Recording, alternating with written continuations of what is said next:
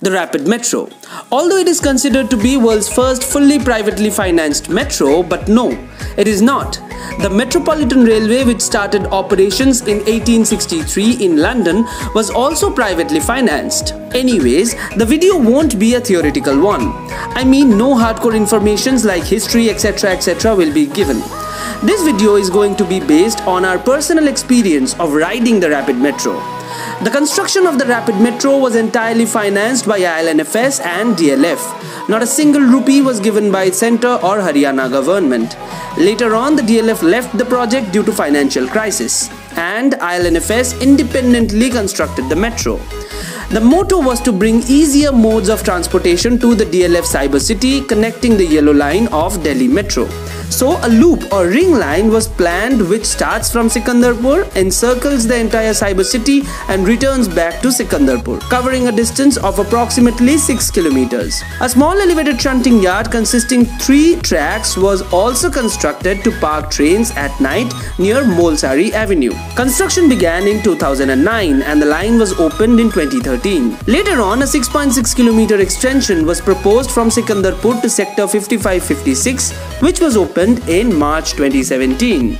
Now recently, after IL&FS faced bankruptcy, the Rapid Metro was handed over to Haryana government and now it is operated by Delhi MetroRail Corporation. Being outsiders, we personally found out that it is the most unique metro railway in the entire NCR region.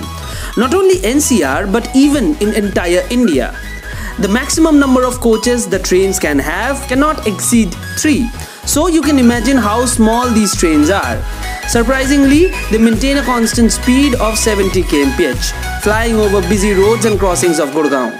The stations of Rapid Metro are one of the best we have ever seen. With beautiful decorations and unique illuminations, the Rapid Metro is one of its kind in India. And yeah, it is the only metro in NCR to use third rail electrification. It is also the first metro in India to auction the naming rights of its stations.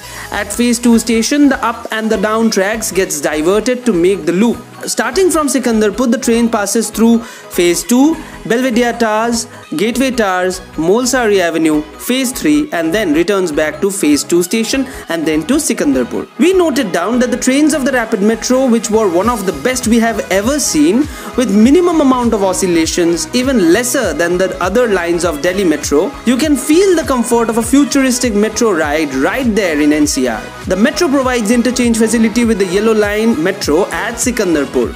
Since the tokens and the smart cards of Delhi Metro are accepted in the Rapid Metro, you can change trains without even checking out of the station. Although the Delhi Metro is ruled by Hyundai Rotem, BEML, Bombardier and CAF metro trains, these sister metros, that is the one at Gurgaon and another at Noida, uses Chinese rakes. The Rapid Metro trains were manufactured by CRRC Zhuzhou and the Noida Metro trains were made by CRRC Nanjing. Although both are from China, but we found out that the rakes of Rapid Metro are better than those of Noida. Anyways, that varies from person to person. This video was based on our personal experience and you might not agree with us. So relax and enjoy our future videos. Do not forget to click the subscribe button and the bell icon to get notifications of our future videos. Like this video and share it with your friends. Thanks for watching and have a nice day.